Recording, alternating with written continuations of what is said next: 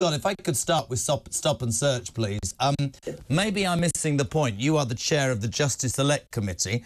Is it not right and proper to say that to deal with an epidemic where it seems fine to run amok, as I said, on the streets of the United Kingdom, that stop and search should be intensified? Because amnesties are well and good, but they don't really, I don't think, essentially work. If you say to a criminal, if you're caught with a knife, you're going to be arrested and sent to prison. Is that not a message the Tory party should have been banging out for the past 14 years, Sir Bob?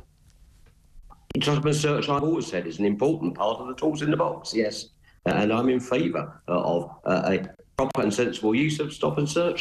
I think police officers can do it properly, and especially now that we've got the body-worn cameras and so on, some of those previous examples of abuse and perhaps selective stop and search of people because of their race and so on, that can be much more readily dealt with now. So I'm in favour of making more use of stop and search on the right circumstances. We do have a problem. It's not purely, I'd say, a problem for one party, because as you'll know, there's still the issue in London where we have a real issue with knife crime. And of course, the Mayor of London is the person with the day-to-day responsibility for policing. And I'm afraid Sadiq Khan, the Labour Mayor, has not been on the front foot in relation to this either. So we all need to learn about this and get behind the police and give them the backing when they use powers which are legitimate to keep everybody safe. I mean, I get your point, and we always have to look at both sides of an argument, Bob. I get the point that there are and have been examples where it's not carried out correctly, but you could say that about anything.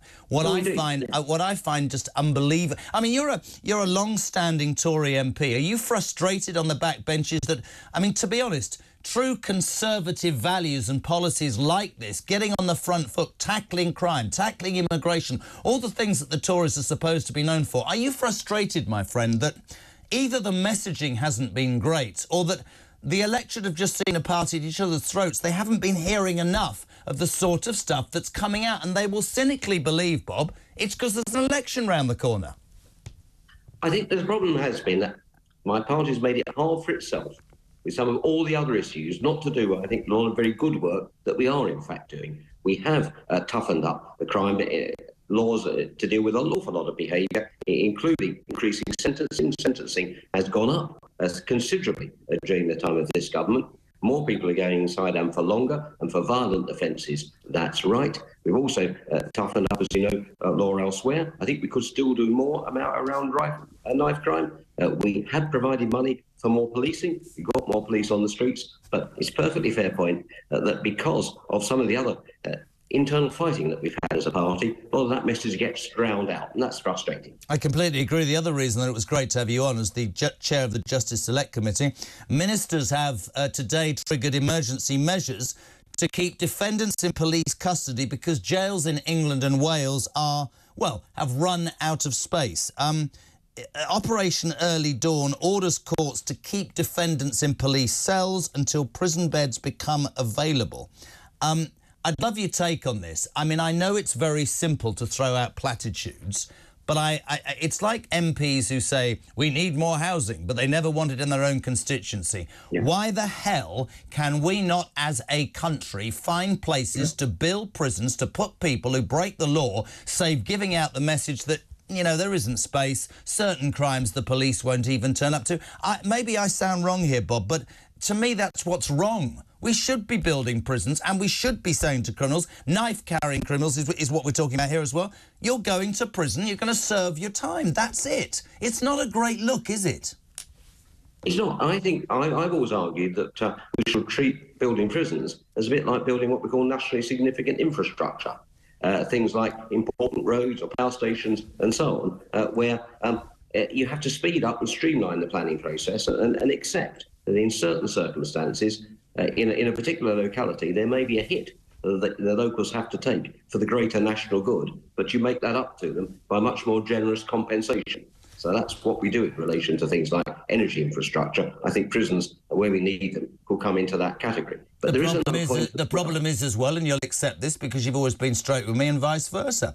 You've been in power for 14 years. We've been hearing increasing stories of jails, ragbag jails with not enough space that are out of date. Yeah. Surely the Tories, the party that they're supposed to be, should have been building more prisons 14 years ago, shouldn't they? I think there was a need for new build, and of course Michael Gove back in 2015 announced a new build programme. It stalled because the planning process was inefficient. There's also a problem, I think, as well, to be fair, about making more efficient use of prisons, because we do have an issue where the prison population has gone up massively. In a lot of cases, the conditions of the old prisons are really very bad.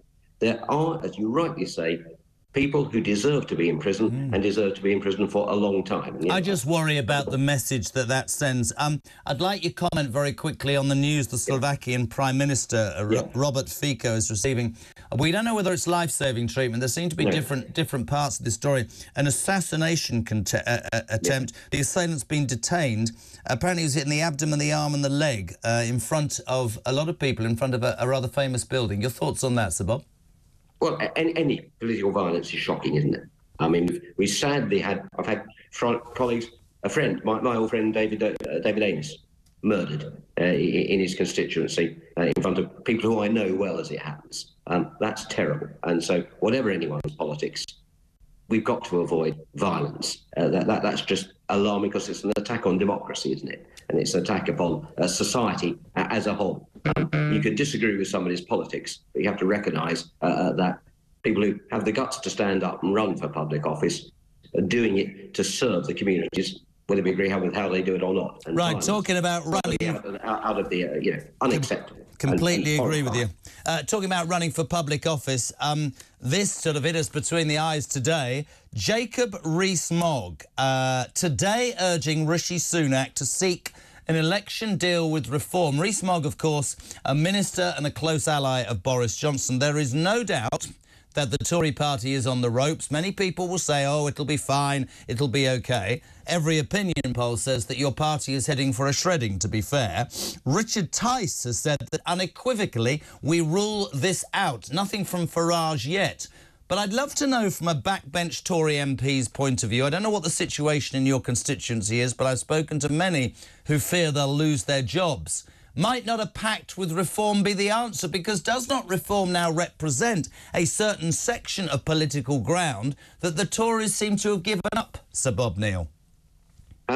No, I don't favour a factory reform, not least because reform are no friends of the Conservative Party. They made it very clear they actually want to destroy the Conservative Party. What I do think we need to do, though, is address the issues that cause people to vote for reform. So rather than doing a deal with the party, what I think we need to do is get back in touch with the voters who drifted away from us and address those issues that you've been talking about just now, actually, sort of topics. But it's interesting, isn't it? It's interesting. You talked, in all your experience, you talked about how people's perception of the Tory party is it's been 14 or 15 years. The stuff they're throwing out now is electioneering. They've had a good look at it, which is, you know, I understand the British electorate, but what you get from reform, and I'm not giving in any way a view of what I think, whether reform becomes a big party or it doesn't, the fact is, to the right of your party, reform is speaking to those electorate. Now, Rishi Sunak, one of my biggest criticisms was in his absolute desire to get the job, did a deal with Suella Braverman to unite the right, didn't like what she said and got rid of her. And he's now in charge of a party that seems to me to have so many different factions, Sir Bob Neill, that you wonder what sort of credible offer you can make to the British people, because I think they just see a shattered, split hull of a vessel, for want of a better phrase. Would you agree? You must understand people's frustrations, is what I'm saying. Look, I get the frustrations totally, and I feel frustrated sometimes myself, but I generally don't think that backroom deals with other parties is the answer. What we've got to do is get our messaging better. We've got to concentrate and rally together and stop pulling each other apart. And in particular, I think what we've got to be doing is saying to people, look, if you're not happy with the government's policies, if you think that perhaps the government's not doing some things enough on the right, voting for reform under our electoral system, whether you like it or not, is going to split the vote, and you're going to get Keir Starmer, who you're going to like a lot less. We've got to give positive reasons for those voters to come to us and come back to us, but equally, we've got to say, warn them of the danger that, however frustrated, splitting the vote is actually going to give you a left-wing government, which is probably the last thing those people want. And that's the interesting thing, because, you know, I'm old enough to remember 1979, and I keep saying to people, you want to be careful what you wish for. However, what Starmer has done is he has radically changed a party from that had Corbyn in charge. And what I find really interesting is, there was a survey out the other day that said there's not great love for Keir Starmer. There's great concern, anger, frustration with what the Tory government has not done, and that is carrying the day. My final question to you is, let's say there's an election in November, Sir Bob Neill. Is 6 months enough time to get that messaging right? It is if we get our act together sharpish, that's what I'd say. So we're debating today. I just popped out from the Chamber the Criminal Justice Bill, which does do an awful lot to tighten up the law in a number of those important areas. We need to get things like that on the statute book quickly. We need to start delivering and showing that things are working for our people. But we've got to get at it now. Literally, there isn't time to spare, is there? Really, really good to have you on. Thank you for coming out of the Chamber. Always great to speak to you.